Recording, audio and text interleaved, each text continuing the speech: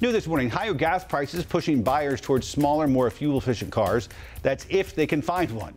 With automakers still struggling to increase production due to chip shortages, car dealers relying heavily on the used car market to fill up their lots. Wake Up Charlotte's Tradicia Woodard now live for us this morning with more details. And Tradicia, you spoke to car dealers who say right now they're trying to snatch up as many used cars as they can to satisfy customer demand. But even that has been a hassle.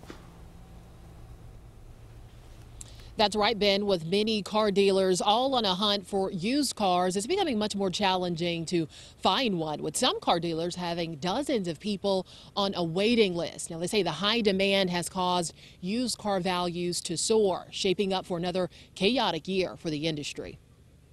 It's just so much competition. It's so much competition. Brett Pope is a sales manager over at Instacar, and he says right now people are profiting from cars they bought 2 years ago. Which is crazy. That's never happened in the history of our business. So folks are looking for those Honda Civics.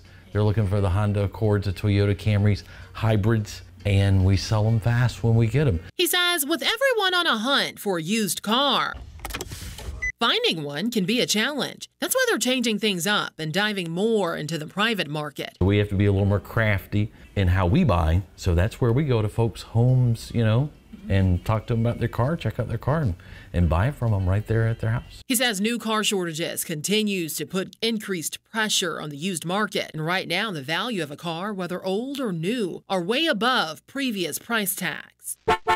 According to Kelley Blue Book, the average price of a new car lingers over $47,000. That's an increase of more than $6,000 from last year. ICCars.com research shows used cars have increased nearly 36%, averaging more than $33,000 here in North Carolina. That's unusual. Michael Fournier specializes in selling and repairing hybrid and electric cars. And he says while there's a higher demand for cars with electric motors, most of their revenue is coming from repairs. Since gas prices have gone above $3.50 a gallon, we have no available inventory. He says even with no inventory, there's still a waiting list of about 50 people, and every car they get sells immediately, even before repairs are complete. We've never seen it like this in 20 years. The used car market reports that we get say that they don't foresee an end to it right now. Now, ICCars.com also analyzed data showing the fastest selling cars across the country.